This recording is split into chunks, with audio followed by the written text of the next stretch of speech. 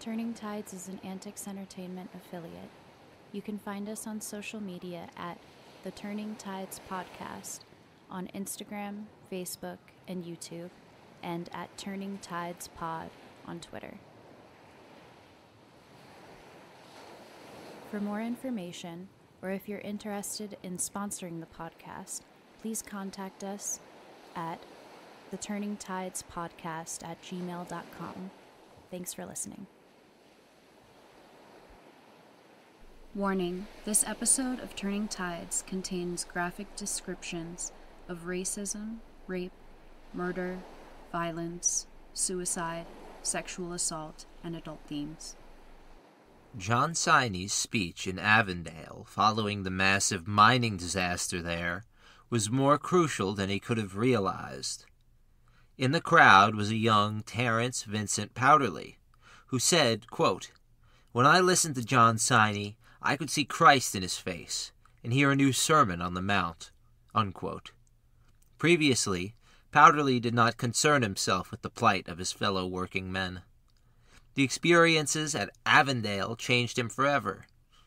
He says, quote, "When I saw a mother kneel in silent grief to the cold, still face of her boy to hers, and when I saw her fall lifeless on his dead body, I experienced the sensation that I have never forgotten. I thereby resolved to do my part, to improve the conditions of those who worked for a living," unquote. Several years later, Powderly joined the recently formed Knights of Labor, a union created by the eccentric Uriah H. Stevens.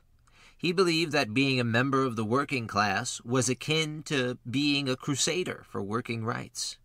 He incorporated Freemasonry traditions and secret rituals into this new institution. Like its predecessor, the NLU, the Knights believed in mass labor. Its ranks were composed of men and women of all races and various skill levels. Even employers were encouraged to join. Powderly found himself quickly ascending in the ranks of the quasi-secret society. In 1878, he became the Grand Master Workman of the order. Little did he know, within a decade, his moderate and inclusive labor union would be embroiled in the country's first Red Scare, accused of a vast, militant, revolutionary conspiracy to kill Chicago's policemen. Powderly did not seem as if he would be a fiery orator and labor organizer. While also being the leader of the union, Powderly was involved in local politics, having won the title of mayor of Scranton, Pennsylvania, during the same year he became head of the Knights. Powderly was a firm believer in temperance and decried alcohol in those who partook. This gave him a holier-than-thou air amongst regular union members, and his strange quirks led to alienation amongst the rank and file of the Knights. Many simply refused to listen to Powderly's instructions. In spite of this, the Knights of Labor became the preeminent labor union in the country. They supported cooperatives, nationalizing the railroad, and workers' boycotts. But they strangely disavowed striking. Powderly called striking, quote, "a relic of barbarism," unquote. Beginning in 1882, however, the Knights were successful in several strikes. In 1885, the Knights took on railroad financier Jay Gould. Powderly met personally with Gould and got the millionaire to agree to recognize the Knights and their right to organize. Gould agreed, as long as Powderly agreed not to strike Gould's railroad again. It was an unprecedented victory for unions in America, and the first time a railroad owner met with a union leader to negotiate. As industrialists across the country grew more and more wary of the Union and its secret initiation rituals, the discontent between Powderly and the rest of the Union members became too vast. 3,000 Union men went on strike against Gould without Powderly's permission. Gould was promised that this would not happen, so he felt betrayed. He mobilized the state militia and the Pinkertons to protect thousands of imported replacement workers. Powderly was furious at the strikers. He demanded the workers end the futile action, completely undercutting them and their supporters. The strike collapsed, and the Knights' record of victory was seriously blemished. This came at a time when a rival union was surging across the mills and factories of America. Led by Samuel Gompers, the Federation of Organized Labor Unions championed a single cause, the 8-hour working day. Since the collapse of the NLU, the fight for 8 hours had been stagnant. Gompers, a Jewish immigrant whose family was originally from Amsterdam, had very little real schooling, but he was intellectually gifted.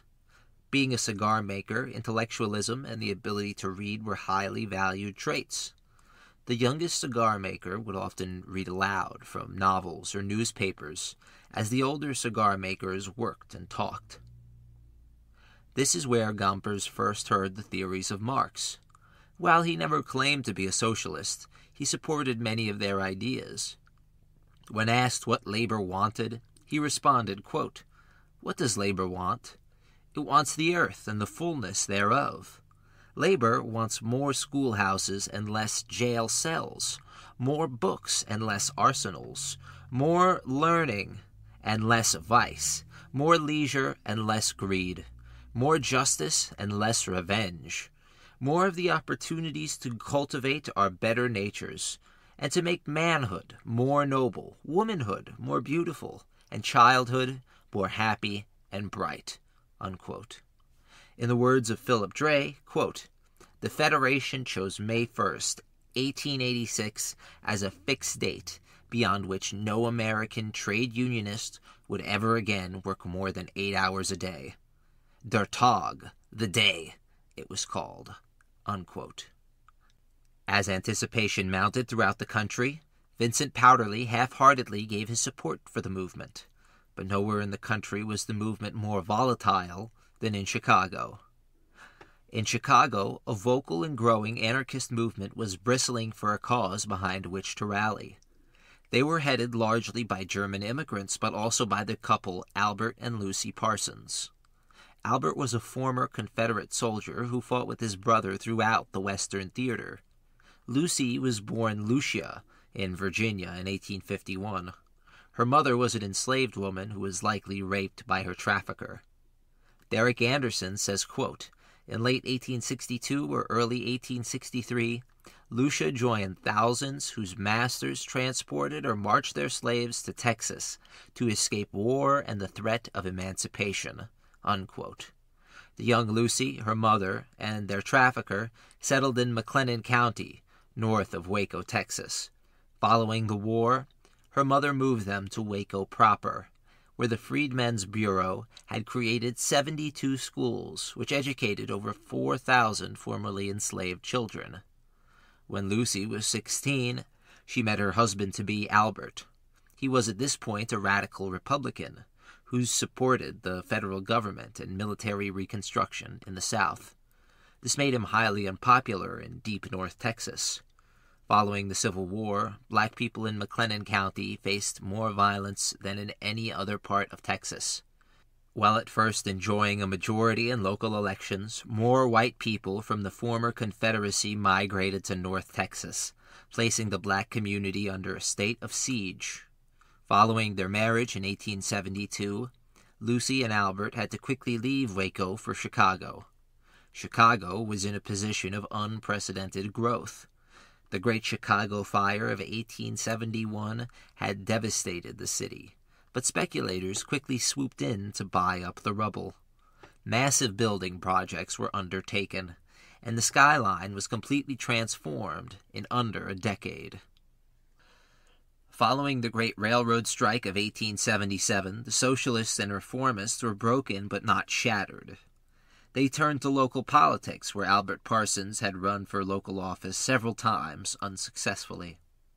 Lucy, meanwhile, joined her husband in public debates and speeches, becoming one of the most radical of the entire working class. With a candidate in the running for mayor of Chicago, socialists managed to split the vote, leading to the election of Carter Henry Harrison, the first Democratic mayor elected in the city since the Civil War. He would prove to be exceptional at glad-handing and connecting to the citizens he served. He was loved by both the business classes and the working classes. Chicago was a city in which many immigrants settled. Harrison clearly understood this, as he knew a solid portion of Czech, German, and Polish. This allowed him to heavily ingratiate himself with his constituents. This also led to him becoming one of the longest-serving mayors in the Windy City's history. Republicans were furious at losing control of the second-largest city in the country. They only recently defeated the People's Party, which was mainly composed of German immigrants. Harrison proved to be shrewd and diplomatic. One of his first subtle coups was offering jobs to high-ranking socialists. Many accepted, causing the most radical to split from the main Socialist Party. Socialists in Chicago were now divided into two camps, the Reformists and the Revolutionaries. It was an ingenious move on Harrison's part. Among the revolutionary socialists was August Spies, a German immigrant who recently moved to America following Bismarck's banning of all socialists from Germany. Back in Chicago, the extremists of the socialists were actively arming and training over 500 militia as a means of self-defense. This led to the Illinois Supreme Court banning any such associations. Parsons and Spies considered this a breach of their Second Amendment rights, which only further inflamed their rhetoric in the Arbeiterzeitung and Alarm, the respective German-language and English-language newspapers they owned and edited. The anti-immigrant feeling in the press were made clear in the conservative papers like the Chicago Tribune. One editorial says of a massive pageant hosted by the socialists, quote, "Drain the bohemian socialist slums of the 6th and 7th wards, scour the Scandinavian dives of the 10th and 14th wards, cull the choicest thieves from Halstead and the Plain Street, pick out from 4th Avenue, Jackson Street, Clark Street, and State Street the worst specimens of female depravity. Scatter in all the red-headed, cross-eyed, and frowsy servant girls in 3 divisions of the city, and bunch all of these together, and you have a pretty good idea of the crowd that made up last night's gathering." Unquote. In this climate, members of the First Internationale met in London to discuss the recent nihilist bombing attack and assassination of Tsar Alexander II. The London meeting determined that further engagement in reform and democratic elections was useless. These hardliners supported the use of terrorism to instigate change. They called attacks like these an attentat, or propaganda by deed. They inspired dozens of assassinations across the globe, doing more harm than good for working-class movements, as radical politics became synonymous with tumult, disorder, and death. The London meeting has henceforth been called the Black Internationale. Its creation sent ripples of fear throughout the American countryside, where millions of Central and Central Eastern Europeans were living in ghettos and segregated communities. Some of these immigrants were radicals, but an even smaller percentage supported violence as a means to an end.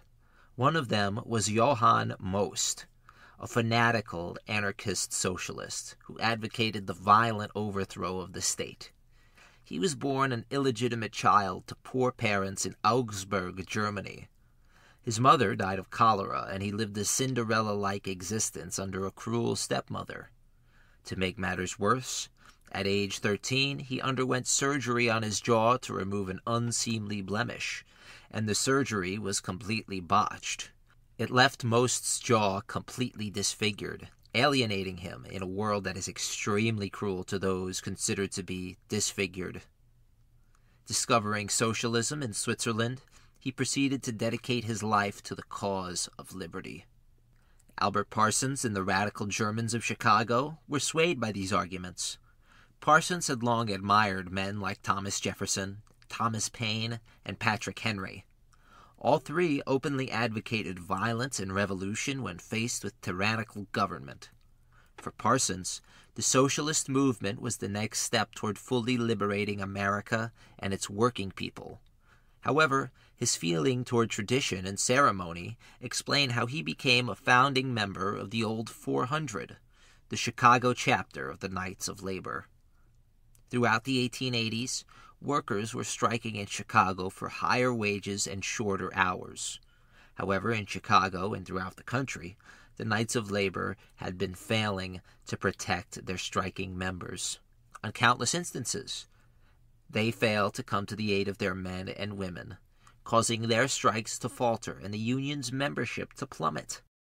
In Pittsburgh, some of the most radical Americans in the country met to form the International Working People's Association, or the IWPA. They maintained in their manifesto that, quote, "The misery of the wage workers is forced to the extreme. All attempts in the past to reform this monstrous system by peaceable means, such as the ballot, have been futile." Unquote. In Chicago, the growth of industry and technology were maligning many working people. Time and again in the shipping, lumber, and slaughter industries, workers were replaced with machines. Bosses often used machinery to replace the most troublesome union members. Many argued machinery was bringing down wages, while forcing workers into longer workdays. During this time, Samuel Gompers and his federation proposed the May 1st rally. Parsons and Spies threw their support behind the movement and galvanized the many workers who read their magazines. Socialism was attracting many immigrant workers from all over Chicago, but especially on the South Side. By 1885, the city was about to explode. Mayor Harrison was the peacemaker who held disparate forces arrayed against one another at bay. In the words of James Green, quote, "The first sign of the big trouble to come appeared at the McCormick Reaper Works. Iron molders angrily grumbled over a 10% wage cut young Cyrus McCormick had imposed, even though the company had earned record profits the previous fall." Unquote. Some workers struck, and the GM fired many of the men in the wood department. The call for replacement workers and strikebreakers went out. Additionally, Pinkertons arrived in scores, armed to the teeth. The first fight erupted at Bridgeport. Pinkertons, armed with Winchester rifles, wounded several Irish immigrants, many of whom were innocent bystanders. In this egregious and cowardly act, Chicago police ended up arresting several of the Pinkerton mercenaries. April 28, 1885, saw a measure of payback for the working class. They ambushed a busload of Pinkertons en route to McCormick's, beating the men aboard with clubs and fists. Unarmed, the mercenaries proved less formidable. When McCormick pleaded for more police to help control the strikers, Mayor Harrison refused and told him to settle the dispute with his workers. Head of the slaughterhouse industry in Chicago, Philip Armour, personally intervened and advised McCormick to settle the issue as well. Not even Chicago's business class supported McCormick and his hired thugs. He finally surrendered, and the proposed wage cut was rescinded. Just south of Chicago, close to Lamont, quarry workers felt emboldened enough by recent events to strike. Locals came out in droves to block the importation of strikebreakers, causing local authorities to call on the government for the state militia. The governor, Richard Oglesby, reluctantly agreed. On May 4th, quarry workers attempted to confront their replacements. The militia stepped in and fired into the striking workers, killing 2 and wounding many others. Albert Parsons witnessed the attack firsthand. He said, quote, "The shrieks of wounded and dying men filled the air. The warm blood of the people bathed the flagstones of the sidewalks." Unquote. On May 20th, the killing was condemned by a group of social revolutionaries. They vowed to defend themselves and promised to open a, quote, "school of chemistry," unquote, which would teach its members how to easily create bombs. Lucy Parsons was maybe the most adamant on seeking vengeance. She called for, quote, "a war of extermination," unquote, against the rich. She said, let, quote, "every dirty, lousy tramp arm himself with a revolver or a knife, and lay in wait on the steps of the palaces of the rich, and stab or shoot their owners as they come out. Let us devastate the avenues where the wealthy live, as Sheridan devastated the beautiful valley of the Shenandoah." Unquote. The streetcar drivers and conductors were next to join the city-wide movement. They struck against the unpopular monopoly which forced them to work for unlivable wages. Carter Henry Harrison agreed at a secret meeting of the business elite of the city on a plan to break the back of the streetcar strike. Leading the efforts to end the insurrection was Field Commander Captain John Bonfield. Bonfield was a failed businessman, and he carried the same zeal onto the police force. He volunteered to patrol dangerous neighborhoods and instituted the use of corner call boxes, allowing reinforcements to arrive rapidly on the scenes of isolated areas. The use of these call boxes would continue for decades and become incredibly popular with police departments across the country. He single-handedly helped change the image of the Chicago Police Department. Prior to his captaincy, Chicago PD was seen as unreliable by the business classes, as many of its members were Irish and therefore reluctant to break up their countrymen's strikes. Bonfield made a point to align the department with these same business interests, and their dress rehearsal would be against the streetcar strikers. 400 baton and pistol-armed police were a part of this overwhelming strike force. Word passed to the strikers, and they erected barricades along Madison Street.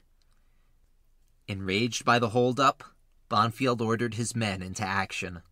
The 400 descended like a baton-swinging horde on the citizens and streetcar drivers of Chicago. The captain led the charge, personally beating 2 construction workers unconscious, one of whom suffered irreversible brain damage. By the end of the night, 150 people were in police custody. The next day was July 4th. The beatings were condemned by socialists across the city. August Spies called it a, quote, vicious attack, unquote, and he advised workers to arm themselves in self-defense. The police riot led to Bonfield gaining the apt nickname, the Clubber. As 1885 gave way to 1886, the Windy City braced itself for an especially cold winter. The weather broke as Gompers declared that he and his comrades would strike come May 1st. The city alighted with enthusiasm for the movement at once. While at first disparaging the called-for strike, socialists and anarchists quickly hopped on board the growing momentum and used it to propel their own causes. On May 1st, 1886, 350,000 workers struck across the country for the 8-hour working day. Many authorities and newsmen believed this would be the beginning of a lower-class revolution. However, the May 1st demonstrations were largely peaceful. The national strike was so vast and attended by so many workers that one observer called the spectacle Labor Day. The name stuck, and the great upheaval of 1886 paralyzed cities across the country. Chicago was one of the cities hit hardest, due in part to its large radical immigrant populations. Unionism was sweeping Chicago's industrial yards. One place it managed to penetrate was George Pullman's town. The Knights of Labor were resurgent, gaining 10,000 new members as the year began. In East St. Louis, 7 strikers were gunned down by state militia, causing the strike to spread to neighboring cities. Anarchists added their own spin to the 8-hour movement, calling for, quote, 8 hours of work for 10 hours of pay, unquote. This further inflamed both sides, as businessmen balked and working men pondered. Violence was avoided all of May 1st, and May 2nd. On May 3rd, things changed. First came the shocking news that Powderly's Knights had surrendered to Jay Gould's railroad. Next came the events outside the McCormick's works. Perpetually dealing with worker issues, National Guardsmen and 75 of Bonfield's officers were outside the works, protecting strikebreakers and the company's property. August Spies had just climbed a wagon to deliver a speech to striking workers when the factory bell clanged for the shift change. The McCormick workers in the crowd rushed forward, throwing rocks at their replacements. These advances were met with state gunfire. August Spies claimed to have seen police and militia beating and shooting at the men. In all, 6 men were shot down by the National Guard and police forces. Spies was livid, and he quickly printed the Revenge circular. In Revenge, Spies says, quote, "Your masters sent out their bloodhounds, the police. They killed 6 of your brothers at McCormick's this afternoon," unquote. Spies goes on to protest against the brutality, hunger, and deprivation which working people are forced to endure. He closes the circular by saying, quote, "Destroy the hideous monster that seeks to destroy you. To arms we call you, to arms," unquote. The socialists met that night and decided to hold a rally the next day on Market Street. May 4th started quietly enough. There were small agitations and marches, but nothing which the police could not control. Business officials, however, remained wary. They asked the governor for the state's militia to be posted on street corners to, quote, "enforce order," unquote. The governor, Oglesby, refused. He felt armed troops in Chicago would only inflame the situation on the streets further. Back at the printing house of Arbeiterzeitung, Spies was approving printed flyers for that night's meeting. He demanded that the line, "Working men, arm yourselves and appear in full force," be struck from the flyers, as this would only give the police more reason to disturb their assembly. After a light supper, Spies headed for the Haymarket. Half a block away from the Haymarket, 176 police officers were mobilizing for battle at Captain Bonfield's request. He ordered plainclothes detectives to infiltrate the meeting and report back if speakers became, quote-unquote, incendiary. At 8:15 p.m., Spies arrived at the Haymarket. The turnout was nowhere near what was expected. Only 3,000-odd workers congregated around the square. Seeing the smaller crowd, Spies moved the meeting around the corner to DePlain Street. Albert Parsons was not present at the start of the meeting. He'd only just returned to Chicago that day from speaking to striking workers in Cincinnati. He did not approve of the meeting and was against the entire congregation, fearing police violence. Spies began the rally, clearly exhausted from the past few days of organizing, printing, and speaking. He made clear the meeting should be peaceful, and that they were there to protest the killings of the day before. Albert Parsons, who arrived with his wife and children, was noticed in the crowd by Spies and called forward to speak. Parsons began by citing the vast discontentment with which the working class lived. During his speech, Mayor Harrison was amongst the workers. He wanted them to know he was there, and he wanted to be the first one to know if the speakers were advocating for violence. The mayor walked to the police station during Parsons' speech and told Bonfield the speakers were, quote, tame, unquote. Bonfield agreed and said he would be standing down his men. The mayor returned to the Haymarket to hear Samuel Fieldin's speech. He warned of danger and powers arrayed against the working class, and then said, quote, "Keep your eye on the law. Throttle it. Kill it. Stop it. Do everything you can to wound it, to impede its progress," unquote. This was considered by plainclothes officers in the crowd to be incendiary enough to inform Bonfield. At this point, Albert Parsons and his family were on their way home, along with Mayor Harrison.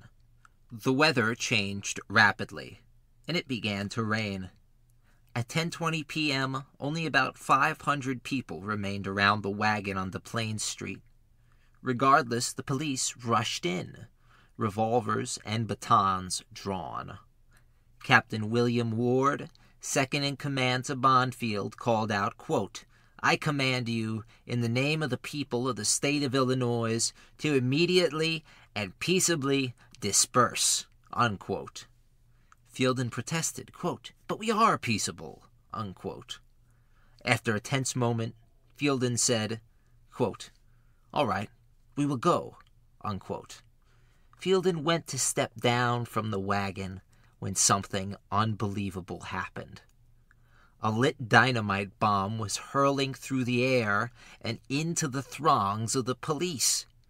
Lieutenant J.P. Stanton was a veteran of the Union Navy, and he recognized it right away, saying, quote, "Look out, boys, there is a shell," unquote. It exploded the moment it touched the ground with devastating effect, wounding at least 30 police officers who were packed around the street. August Spies was still atop the hay wagon, which was being used as an impromptu podium. He took cover after hearing the blast. Spies was under the assumption that the police were firing cannon into those assembled. Then, August Spies says the police began to unload, and, quote, everybody was running and people fell, struck by bullets, right and left, unquote. Many officers rushed past Spies, not to apprehend anarchists, but to seek shelter from the storm of friendly fire their co-workers were unknowingly delivering in the smoke-filled street. August and his brother Henry were in the middle of this whirlwind. A pistol-armed police officer attempted to kill Henry Spies. Henry grabbed the officer's gun, which was now discharged into his groin instead of his back. But he and August became separated. Albert Parsons was looking out the window of a local socialist bar called Zeff's when he saw the brilliant flash of light created by the dynamite bomb. Moments later, men came rushing into the bar to flee the deluge of gunfire. The 2-minute ordeal was over, but America's first Red Scare had just begun. By the end of the week, 7 of Chicago's police officers would be dead, alongside several workers killed by police bullets. The police would round up any and all associated with the bombings. Their prime suspects were August Spies and Albert Parsons. The night of the bombing, Lucy argued passionately that her husband should flee the state. Albert refused at first. He did not want his friends and family to suffer the consequences, and regardless, he felt he did nothing wrong. In the end, he agreed with his wife and had to borrow $5 for the train ticket to Geneva, Illinois. Albert left his wife and children, but not before saying, quote, "Kiss me, Lucy. We do not know when we will meet again," unquote. Following the unloading of many a pistol clip into anything that moved at Haymarket Square, the police retreated. There were dozens of wounded, and the cobblestone sidewalks of the near-modern city were slick with human blood and remains. On the workers' side, around 30 people were injured in the quote-unquote battle. One person became comatose for the rest of their life. 3 would die in total.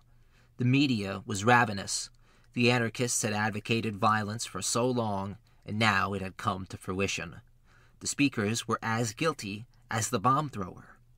The Chicago Times said, quote, "Let us whip up these Slavic wolves back to the European dens from which they issue, or in some way exterminate them," unquote. Seemingly no one supported the socialists who had attempted to meet and protest peacefully. Even labor leaders like Samuel Gompers and Terence Powderly denounced the socialists. The latter said the accused were, quote, "a bunch of cowardly murderers, cutthroats and robbers known as anarchists, who sneak through the country like midnight assassins, stirring up the passions of ignorant foreigners," unquote. Within days, BulikThe was raided by Chicago PD. The entire staff was arrested alongside August Spies and Michael Schwab, a Bavarian immigrant and romance novel translator. Additionally, the paper's compositor, Adolf Fischer, was arrested, charged with murder, and held incommunicado. Lucy Parsons and Lizzie Holmes were in the process of editing the English-language paper Alarm when a similar raid occurred in that printing office. After being detained and questioned, Lucy was released from custody, in the hopes her movements would lead the police to Albert. When her husband failed to materialize, she was arrested, and her house was ransacked in front of her children. Albert Parsons was in Waukesha, Wisconsin, where he attempted to lay low with friends in the area. He shaved his signature beard and mustache and stopped dyeing his hair black. Oscar Neeb, assistant manager of the AntiKs, was arrested as well. In his house, a rifle, pistol, sword, and leaflets were discovered, and he was charged with conspiracy to commit murder. May 6th, Samuel Fielden was arrested for speaking last at the Haymarket riot. Fielden was a burly Englishman who had only just escaped with his life from the Haymarket, suffering a bullet wound to his leg. he was arraigned with Schwab and Spies. This mass crackdown on labor leaders broke the spine of the immigrant socialist movement in Chicago, which had been gaining significant steam. The New York Times wrote, quote, "There is hardly an anarchist in the city who does not tremble for fear of a visit from the police. Search warrants are no longer necessary," unquote. New schemes and plots were uncovered by the police every day, and private gun sales soared. The media fed this panic with little to no neutral observations. Even the beloved Mayor Harrison was not spared. He was held partially responsible for even allowing the anarchists to meet at all. At these allegations, he said, quote, "Free speech is a jewel, and the American people know it," unquote. He believed that the bomb thrower was a lone lunatic. This was no massive, orchestrated conspiracy. Only the small New York City labor publication, John Swinton's paper, was pointing out that if the police had not arrived to forcibly disperse a peaceful gathering, the bomb would not have been thrown at all. Additionally, Swinton stated that the bomb was a, quote, godsend to the enemies of the labor movement. Now, labor unrest equated to violent anarchist unrest, linking the two and tearing down years of respectability the labor movement had gained in the eyes of the public and the middle class. With this comparison in mind, union leaders raced to the center, abandoning many of their radical beliefs about racial and gender solidarity.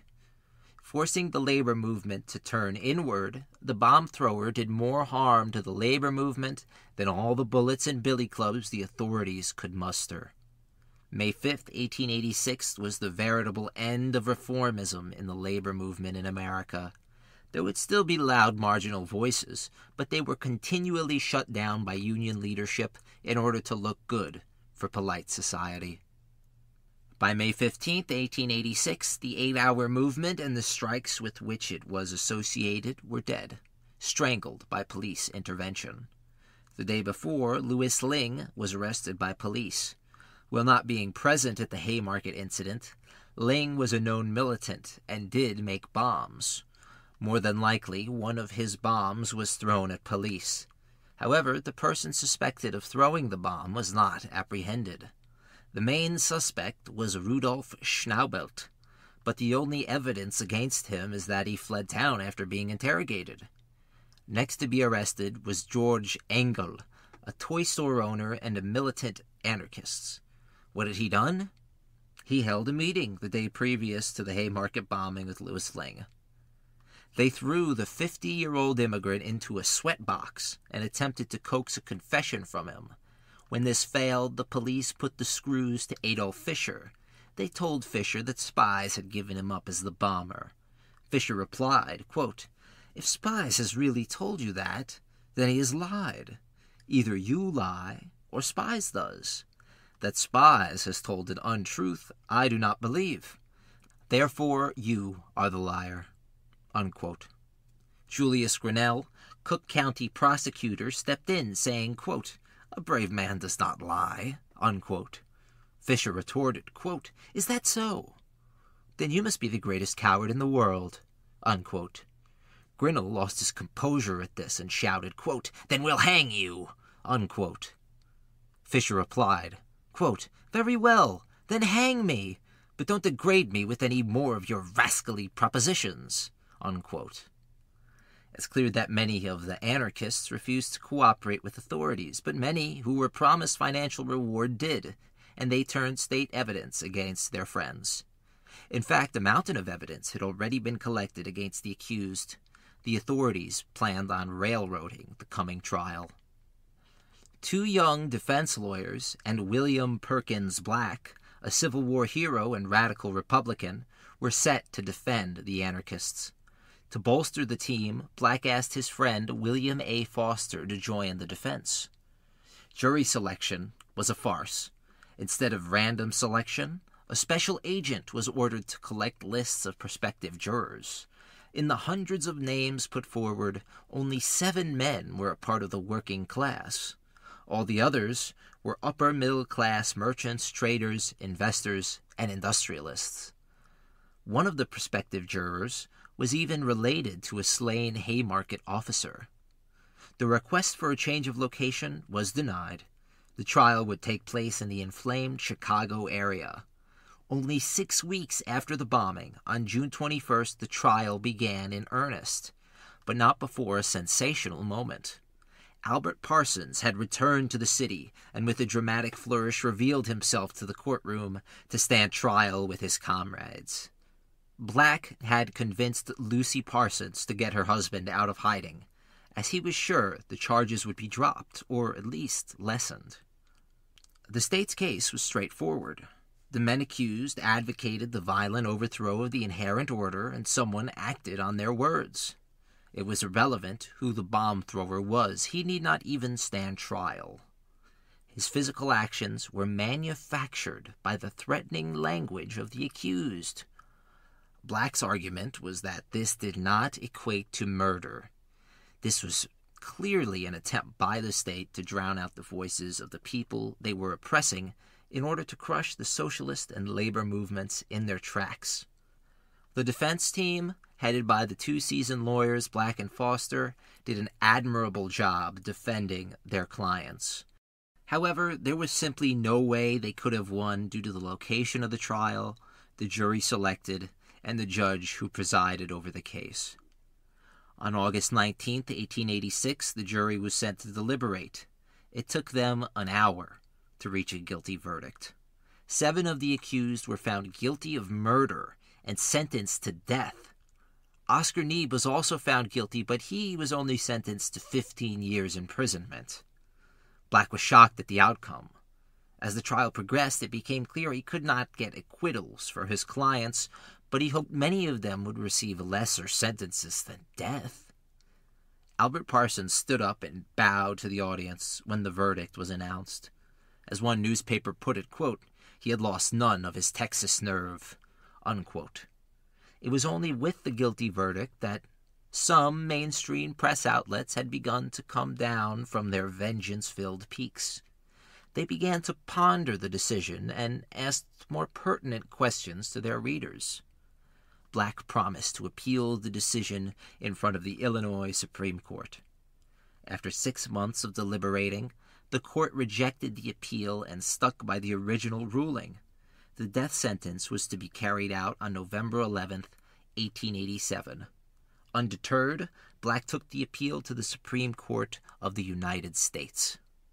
Support was building for the original Chicago 7.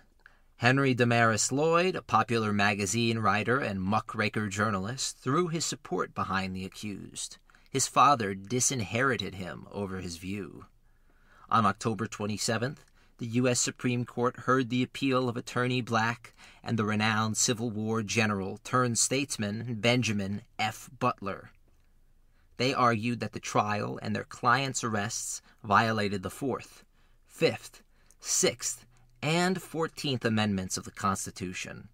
Arguing vociferously for the anarchists' cause, Benjamin Butler proclaimed, quote, if men's lives can be taken in this way, better anarchy.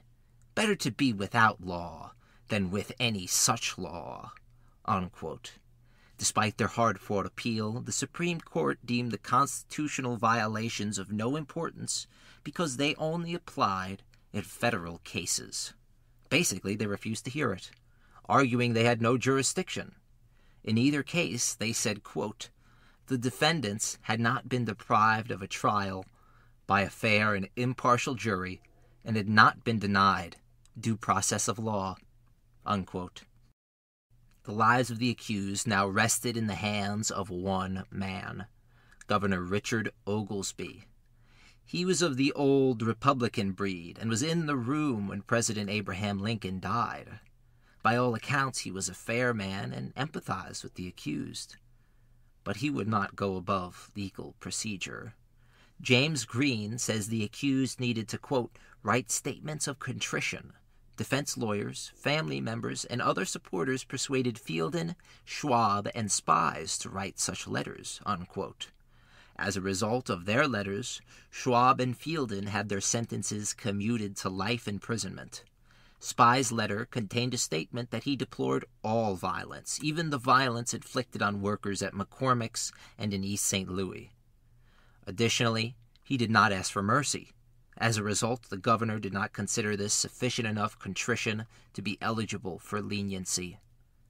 Engel, Fisher, Ling, and Parsons all refused to write such letters. In the case of Parsons, the publisher of the Chicago Daily News, Melville E. Stone, attempted to convince Parsons personally. Parsons said to the man, quote, "You are responsible for my fate. Your venomous attacks condemned us in advance. I shall die with less fear and less regret than you will feel in living, for my blood is upon your head." Unquote. In spite of all attempts by Black and the many amnesty supporters, Parsons remained adamant. He would not confess, for he could not confess. He had done nothing wrong. Word came from across the globe for amnesty for the accused. The writer, Oscar Wilde, noted Senator Lyman Trumbull, and hundreds of thousands of others signed petitions for the soon-to-be executed. The voice that was missed most was that of Henry George. A writer and politician, he had championed working causes throughout the post-Civil War era, famously writing Progress and Poverty in 1879. He had only just lost the mayorship of New York City in the spring of 1886, splitting the vote between the victorious Democrat Abram Hewitt and the relatively unknown Republican Theodore Roosevelt. This probably explains George's reluctance to support the anarchists. Regardless, he was attacked by Roosevelt and lost overwhelmingly in the next year's Secretary of State election, turning the United Labor Party into an afterthought in New York City politics. Maligned by his one-time leftist supporters and conservatives, he faded away into obscurity. But his funeral years later would prove to be the largest public funeral in New York City's history, save the procession of Abraham Lincoln's body. Oglesby was overwhelmed by 100,000 signed names on a petition and set about reviewing 8,000 pages of evidence and documents. Meanwhile, Samuel Gompers argued that if the country could pardon Jefferson C. Davis for the rebellion he led, then surely the state of Illinois could pardon 7 men for speaking their minds. Arriving to meet personally with the governor was Joseph Buchanan, Radical newspaper editor. He requested permission to read 2 letters written by August Spies and Albert Parsons. Spies asked for a single favor, that he be allowed to die in his comrade's place, writing, quote, "If legal murder there must be, let mine suffice," unquote. Buchanan next read a letter from Albert Parsons, who, whilst in confinement, had grown exceedingly bitter. He wrote that if he was being executed for being at the Haymarket that night, then his children and wife should die with him on the platform, since they were there as well. The governor cried out, quote, "Oh my God, this is terrible," unquote. As Oglesby deliberated his decision, it was discovered that Louis Ling had killed himself, a victim of a dynamite capsule which was detonated in his mouth. Many believed his suicide was to prevent the state from killing him. Others theorized the state, in an act of poetic justice, killed Ling. He was, after all, the one accused of manufacturing the bomb, which killed several police officers on May 4th. James Green says the others who were accused, quote, "envied him," unquote. Oglesby would not budge from the law. Engel, Fisher, Spies, and Parsons had all failed to give contrition and show mercy for their deeds.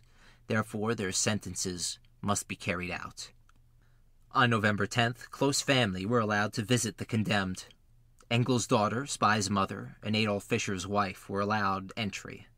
Lucy Parsons was denied such a meeting with her husband. James Green says she was, quote, "reportedly acting deranged," unquote. Well, I, for one, don't blame her. Fed this final bitter pill, Albert Parsons contented himself with the John Greenleaf Whittier poem, The Reformer.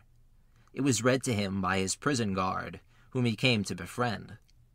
The poem goes, quote, "Whether on the gallows high or in the battle van, the noblest place for a man to die is where he dies, a man," unquote. At this line, Parsons said to his captor, quote, "That song will go ringing down the corridors of time," unquote. Parsons said he was happy that he had such a strong wife and children who were too young to miss him too much. The next morning, Parsons wrote to a friend, quote, "The guard had just awakened me. I have washed my face and drank a cup of coffee.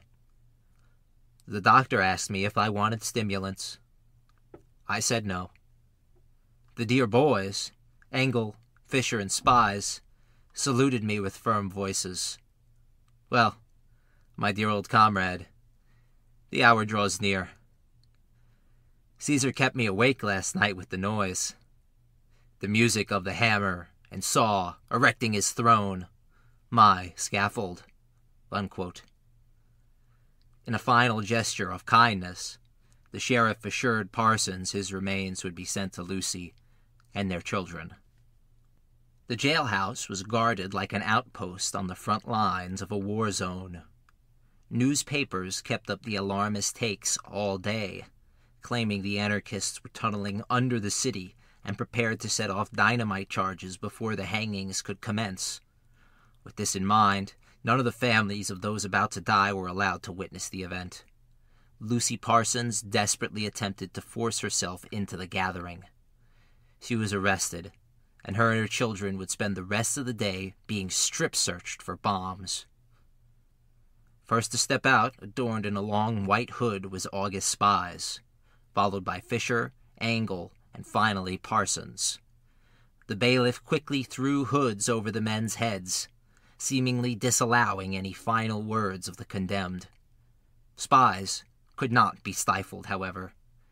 He had faced an ocean of dangers and declared, quote, "The time will come when our silence will be more powerful than the voices you strangle today," unquote.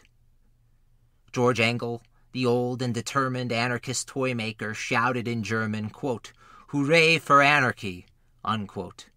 Fisher, the young and powerfully built German immigrant, said, quote, "This is the happiest day of my life," unquote.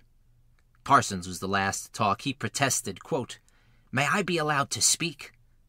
Oh, men of America, may I be allowed the privilege of speech at the last moment? Hearken to the voice of the people," unquote. The cord was cut, and their traps fell. Stifled in speech to the last, Albert Parsons' body was so frail, it literally swung in place, while Fisher's muscular body twitched like a fish on the end of a line. Engel struggled feebly, while Spies did all he could to hasten his death, kicking his knees up to his chin so he could suffocate quicker. Not a single neck broke.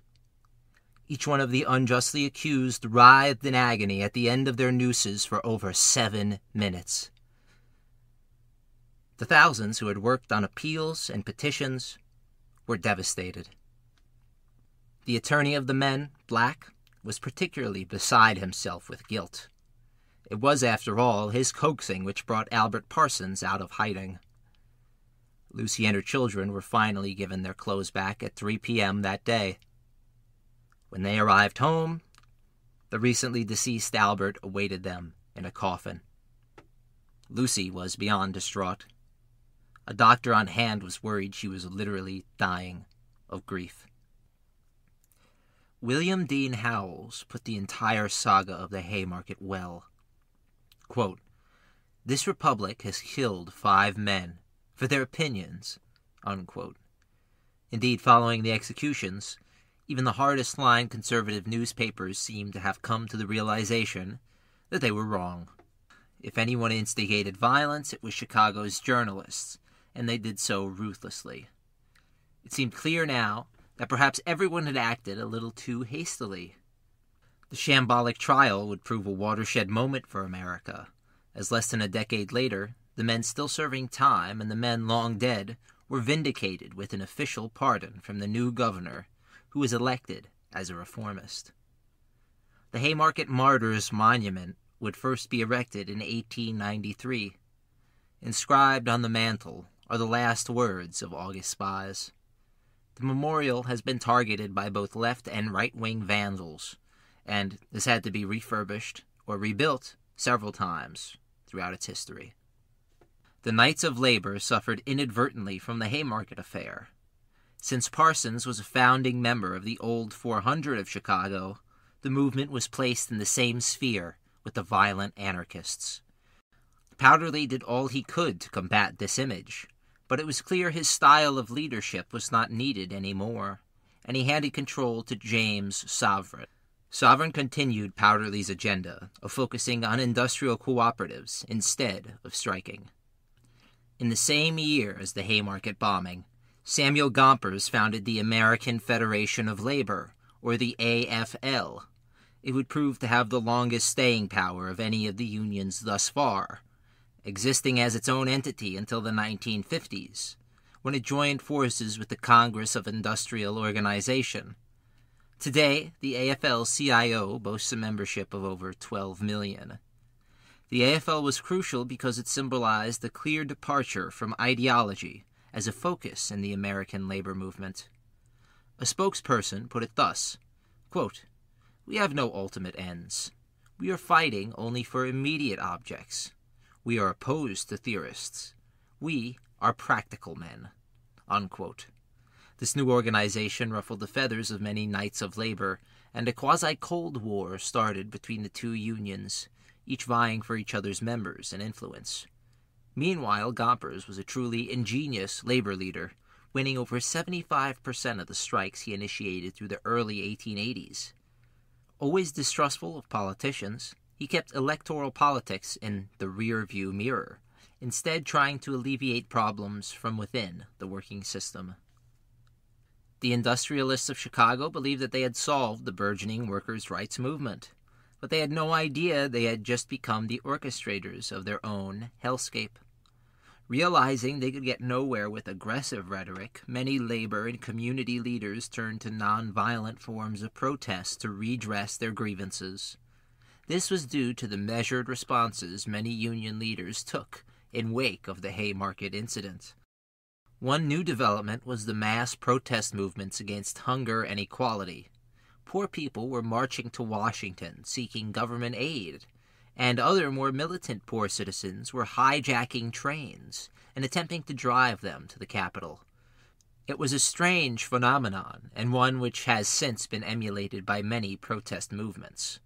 This protest was fueled in part by a massive depression which rocked the world market in the early 1890s. In New York City, approximately 200,000 people were left unemployed, while 100,000 in Chicago were left in a similar position. Many left home and became vagabonds and beggars, searching for seasonal work or simply a place to sleep. Unlike the previous depressions, the AFL and several other national unions were prepared for the economic crash. They mobilized quickly and dipped into their large strike funds to maintain a portion of their livelihoods. One of these new unions was the Amalgamated Association of Iron and Steel Workers. For brevity's sake, they will be referred to as the Amalgamation. They stood up to Andrew Carnegie on the banks of the Monongahela River, southeast of Pittsburgh, in a tiny town called Homestead. In a bid to make the plant entirely non-union, Carnegie imported hundreds of replacement workers. In response, both amalgamated and non-union workers barred the replacements' entry. The non-union workers in the plant understood that having the union there increased their own wages and working conditions. Losing money every day in which the replacements were shut out, Carnegie surrendered to his workers and signed a 3-year contract with the amalgamation. In 1892, these contracts expired, and Carnegie again attempted the same old trick, but added an insidious democratic twist to it. In Philip Dray's words, quote, "Carnegie Steel wished to deal with the majority of its workers, those who were unskilled and non-union, rather than the more elite, skilled workers of the amalgamation," unquote. In preparation for violence, a 10-foot fence topped with barbed wire was constructed around the plant and cut for rifle holes. The Carnegie Company was seemingly about to go to war with its employees. Carnegie's underling, Henry Clay Frick, announced the decision to terminate all union workers on July 1st. The amalgamation immediately struck against this. They set up watch committees and even patrolled the river by boat. After the workers refused to deal with the local sheriff, Frick called in the Pinkertons. The armed men were ferried in by tugboat.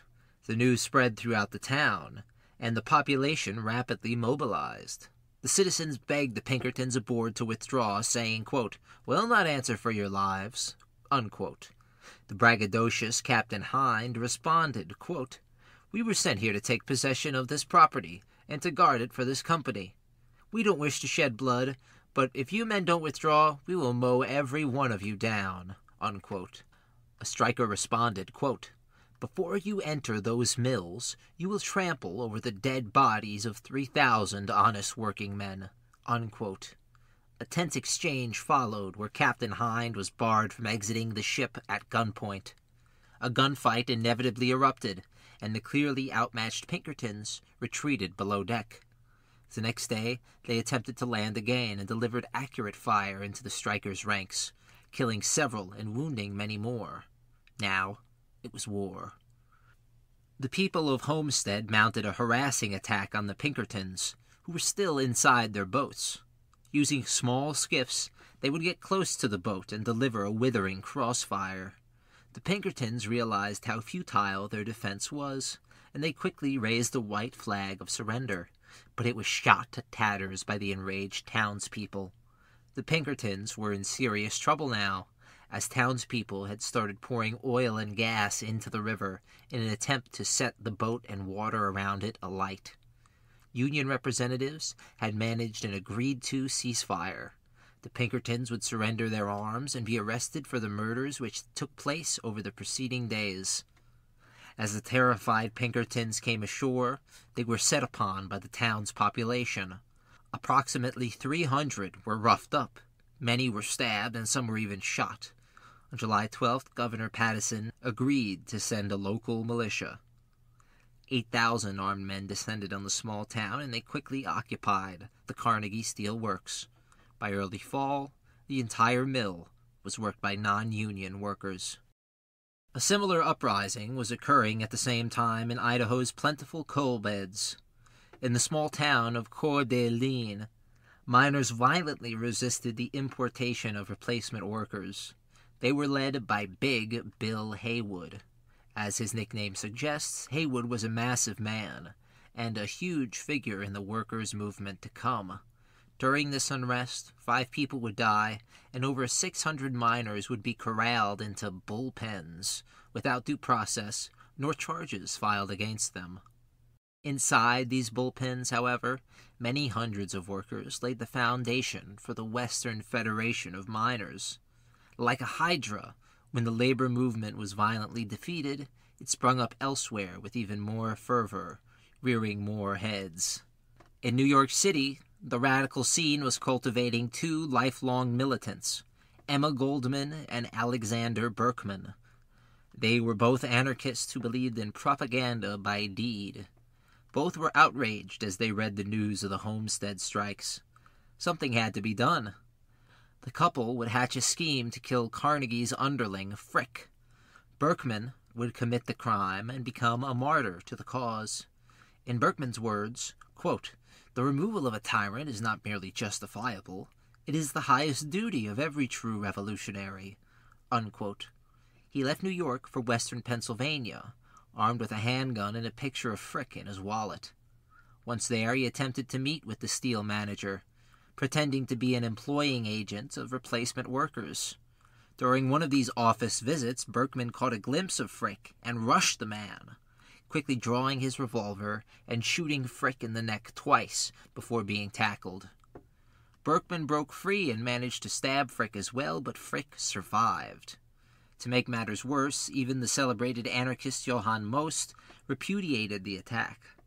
This led to Goldman confronting Most during a speech he was making and striking the man with a horsewhip. In the end, Berkman would receive 21 years in prison for the attempted murder. Additionally, the Homestead strike was a blow to the workers of the amalgamation, but it was also a blow to the steel baron, Andrew Carnegie. His reputation as a philanthropist and do-gooder was ruined. Across the country, people were facing an uphill battle against the forces of state and private power. Nowhere was the fight more apparent than amongst black workers. In the 1890s, the black existence went from bleak to nightmarish. Lynchings were the new norm. Every other day, a black man was tortured, beaten, and then hung from a tree. The United States Supreme Court added insult to injury with Plessy v. Ferguson.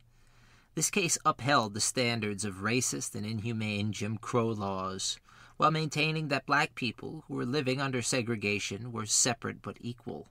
This shambolic ruling is one piece of a long line of proof that throughout this country's history, the highest court in the land has been one of the most corruptible segments of government, and that the justice they deliver is anything but. The horror of black chattel enslavement castigated black workers into mainly agricultural roles, and many industrialists viewed black workers in this context only, and often refused jobs, stating this reason. In the realm of labor relations, Samuel Gompers had failed yet again, where Silvis had failed a generation previously. The AFL did not uniformly support black workers, and many of its local chapters used segregationist rhetoric. This forced black workers into becoming strikebreakers against their will, further maligning the workforce with white workers. In 1892, these precedents would be challenged in New Orleans. Here, a walkout of multiracial streetcar drivers terrified the authorities, as differences were put aside to support a 12-hour day. The strike was spreading throughout the entire city. Now many other industries were coming forward demanding a 10-hour day.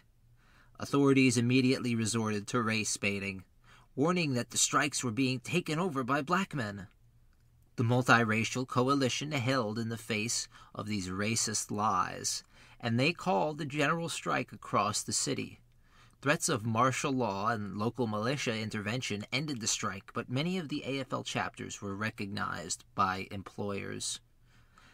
This was the first but not the last time that unions would be charged with violating the Sherman Antitrust Act. Originally designed to prevent monopolies, this bill has been overwhelmingly used to target labor unions.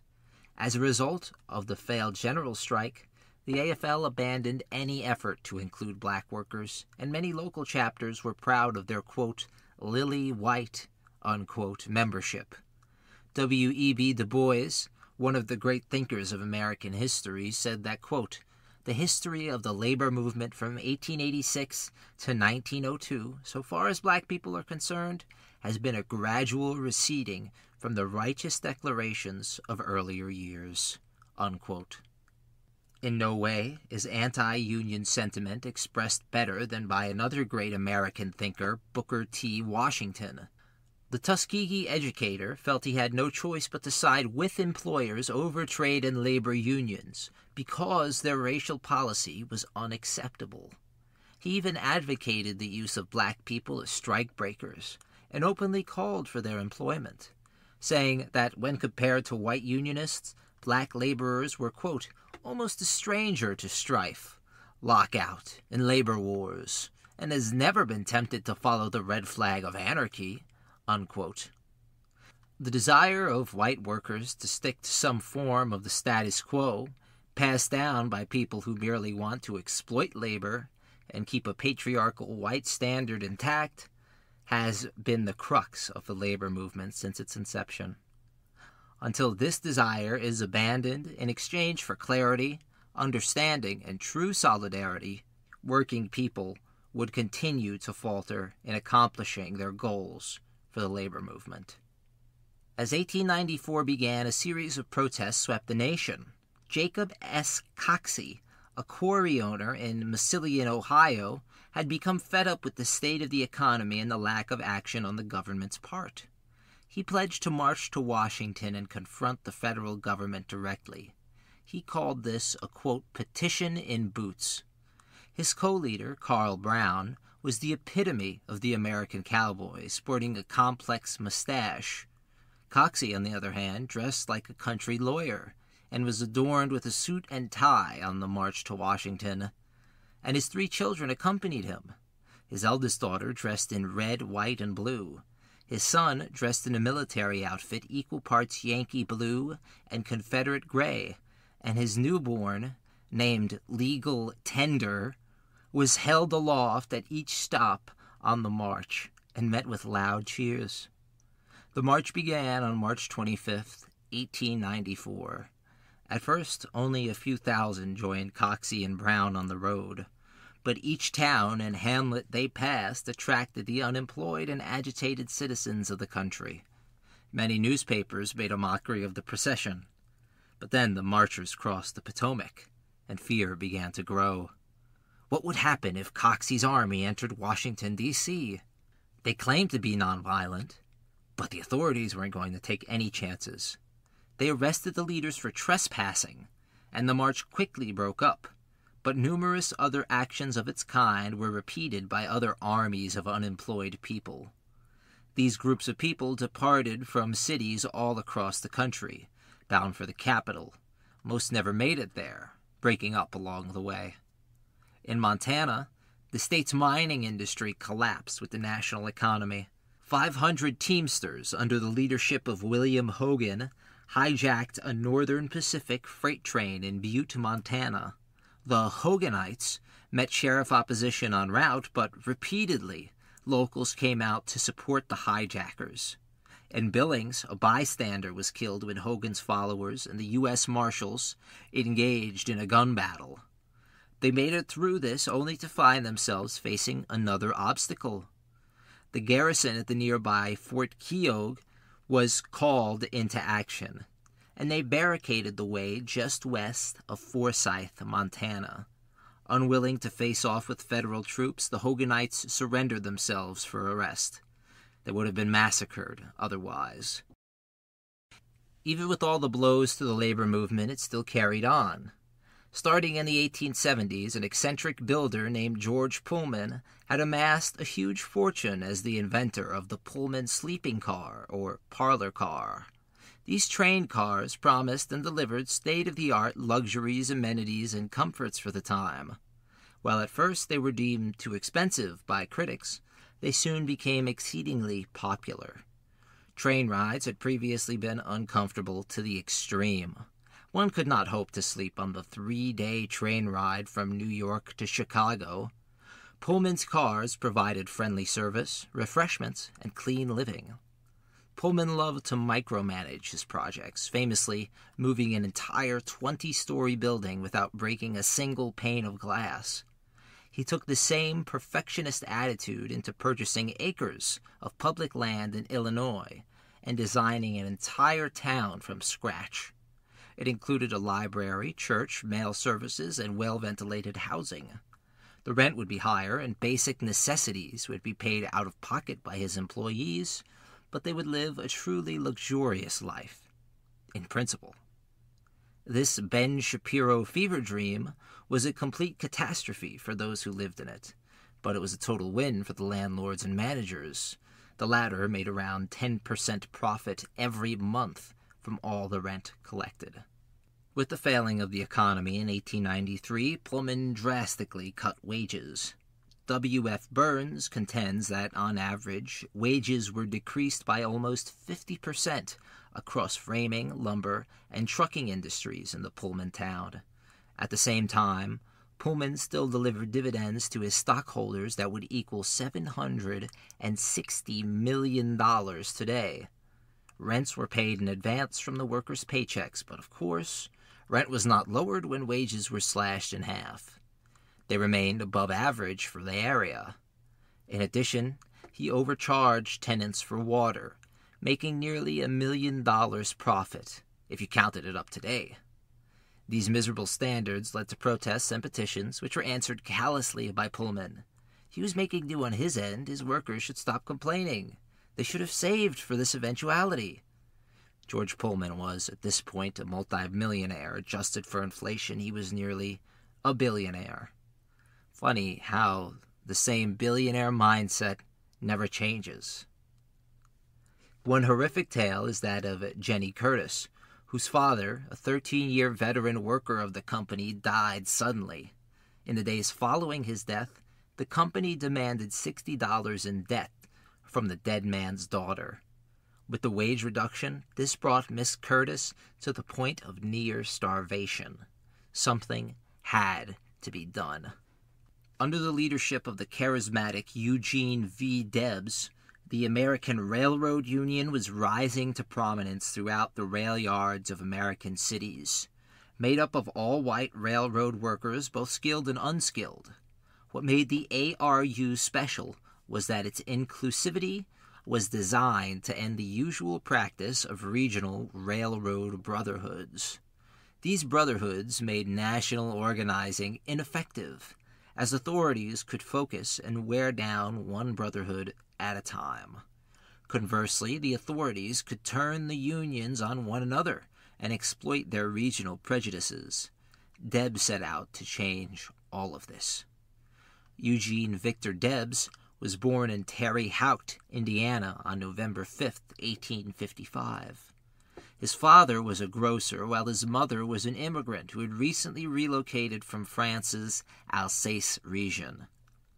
Named after two revolutionary French writers, Eugene Sue and Victor Hugo, Debs was seemingly destined to be involved in radical politics.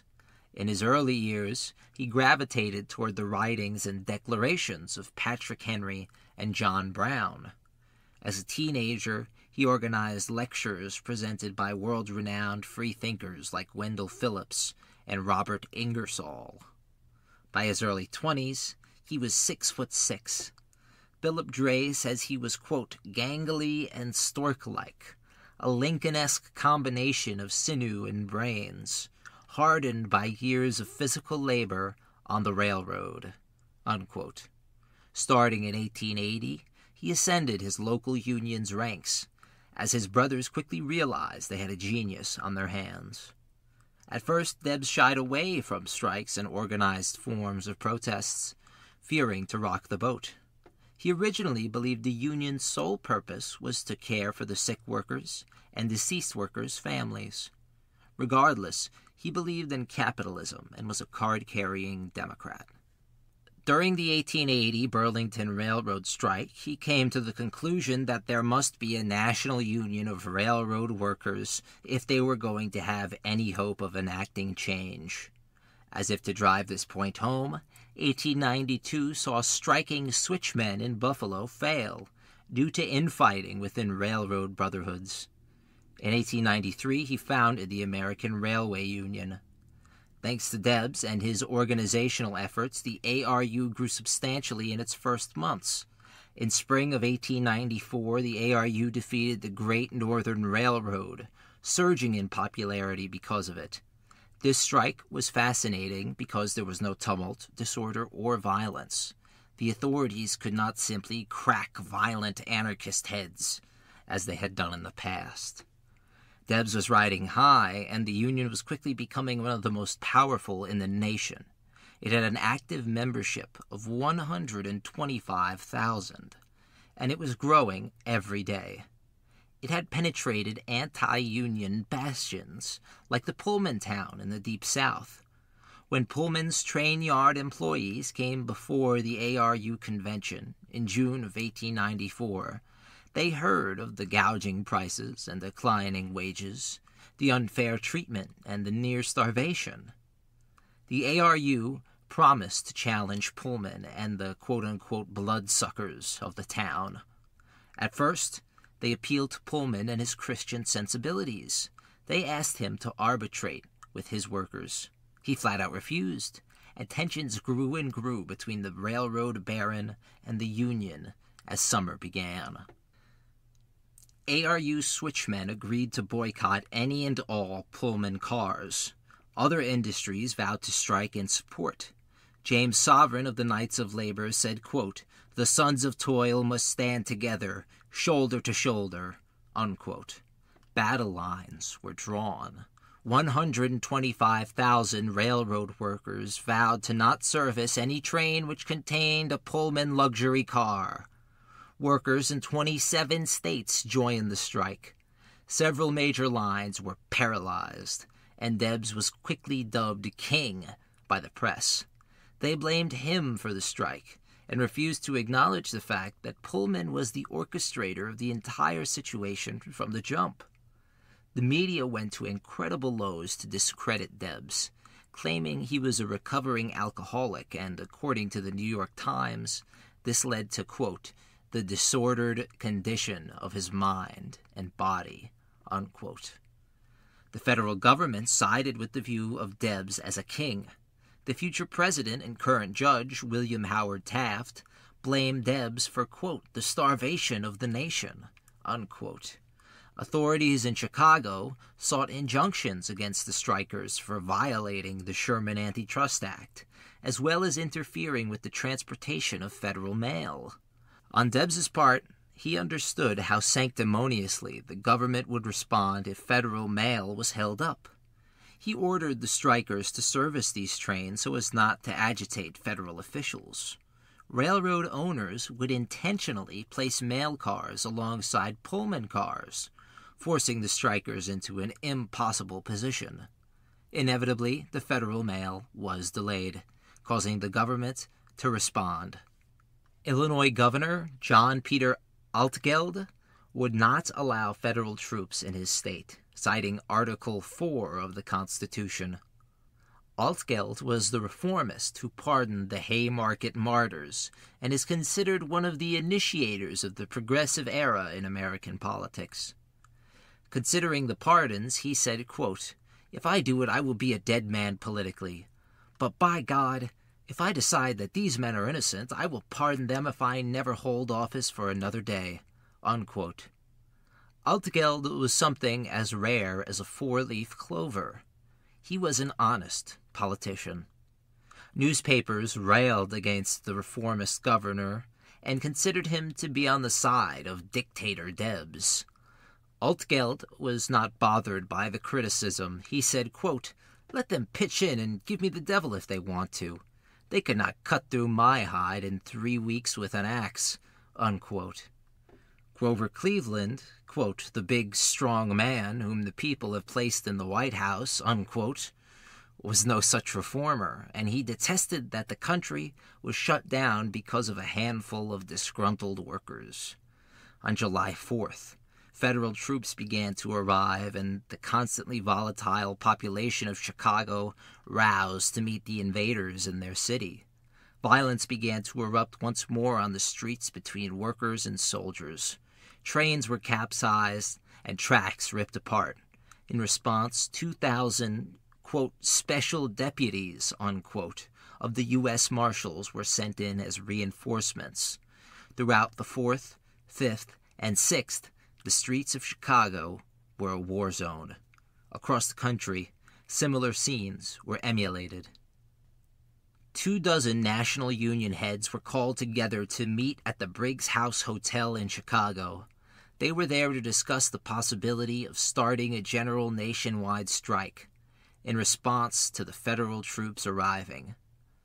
Samuel Gompers opposed the called-for strike.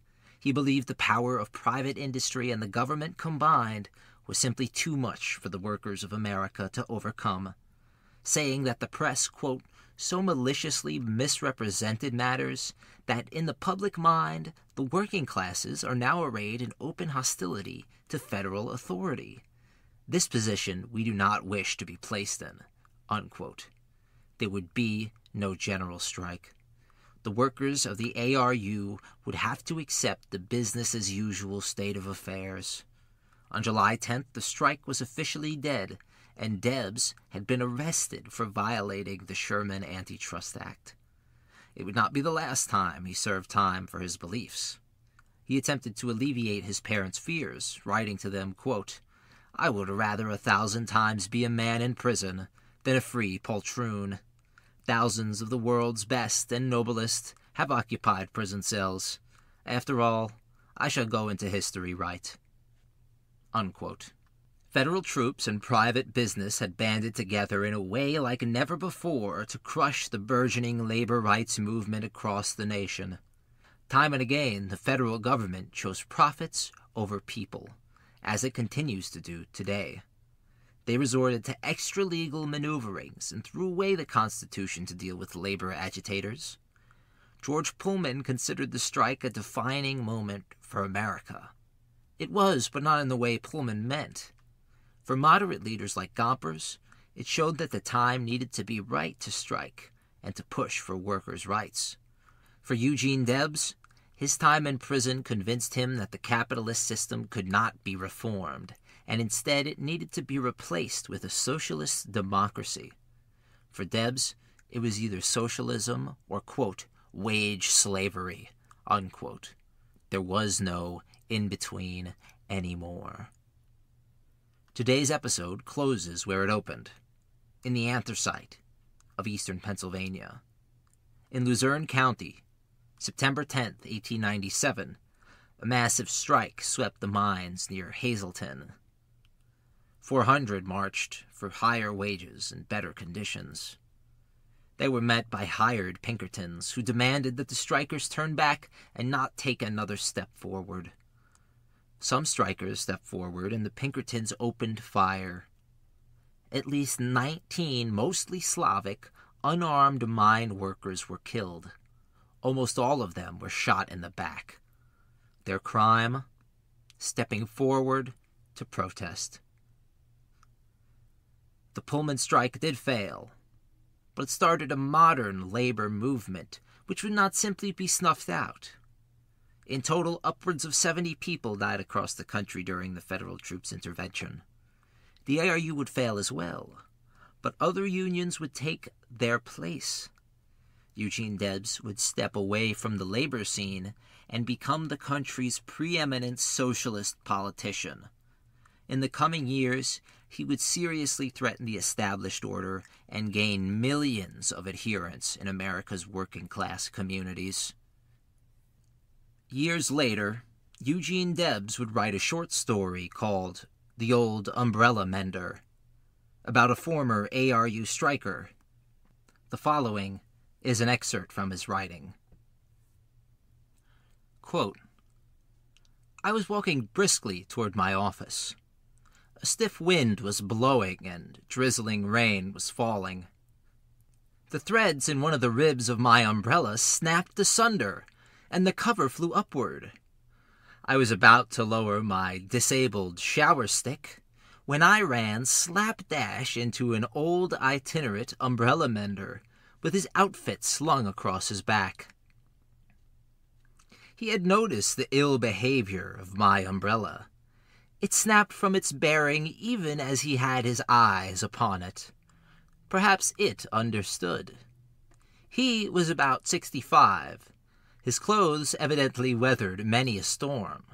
Besides being worn and shabby, were too light for that season. Overcoat he had none, nor gloves, nor overshoes.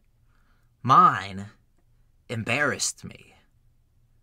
The outfit of the old fellow, carried on his back, was sorry enough to fit his general makeup, and if he had offered himself for sale just as he stood, including his earthly belongings and his immortal soul, he would not have found no bidder, nor brought a cent. He began to sew the cover back into its proper place. His fingers were red and numb.